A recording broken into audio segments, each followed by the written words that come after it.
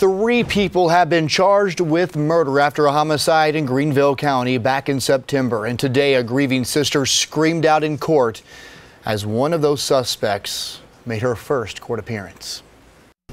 Take her out. Take her out. Take her out. Take her out. As you can imagine, that family has every right to be upset looking at the person accused of killing their loved one. That's the sister of 25-year-old Eddie Mike Thomas. She was carried out after court after coming face to face with the accused killer. He's just one of 3 accused killers here. Her name is Candace Robinson. Thomas's family says it's been an emotional ride just waiting for justice in this case. And back on the morning of September 6th, 2018, Greenville County deputies found Thomas shot to death in the middle of Mill Street there in Taylor's. On Wednesday, a little more than 8 months later, they announced the arrest of 3 suspects in this case. Now, these are the 3 charged with murder. You have Candace Robinson on the far right. She's in jail in Greenville County. And then those 2 cousins, DeVaggio Talley and Jonathan Talley, they're locked up in Spartanburg County right now on unrelated charges. And we were there for the emotional hearing today as a judge denied Robinson's bond in Greenville County. Ashley Minelli was in court and has more. Speaking directly to her son's accused killer. 8 months. At 2 days. With her daughter by her side. You could feel the pain in Natasha Thomas Pugh's voice. You're a sad individual. And you could see it as her daughter broke down in court. Take her out. Take her out. For the first time Thursday morning, the family of Eddie Mike Thomas came face to face with one of 3 suspects accused of shooting him on Mill Street.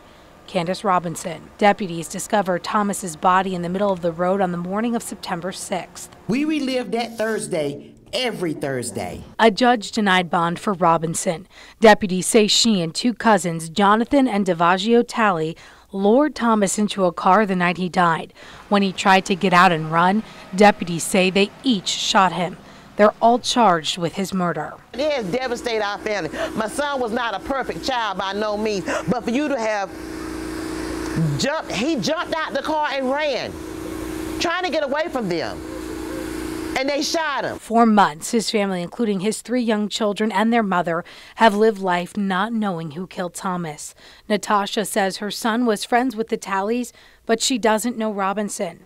Seeing her in court, she says, was difficult to process. She enjoyed her Christmas, and she enjoyed her New Year's. She didn't see My son did not get to see his first son be born. He was not at his second daughter's first birthday. He won't see nothing. Now that 3 people are locked up charged with his murder, Natasha says a weight has been lifted. I feel a sense of, how can I put it, calmness about it. I do. Yeah. There's been a cloud that's been moved. But as that dark cloud over her family moves on, she says she's still piecing together exactly what happened to her son. He told me in a dream, and I believe in dreams, he said, "Mama, be still and know, because the dominoes are going to start falling," and they fell yesterday. In Greenville County, Ashley Minelli, Fox Carolina News. The family is planning a balloon release on Saturday in Thomas's honor on Mill Street, where he was gunned down. We are still waiting to learn when the Talley cousins will be brought back to Greenville to officially be charged with murder. When that happens, we'll let you know.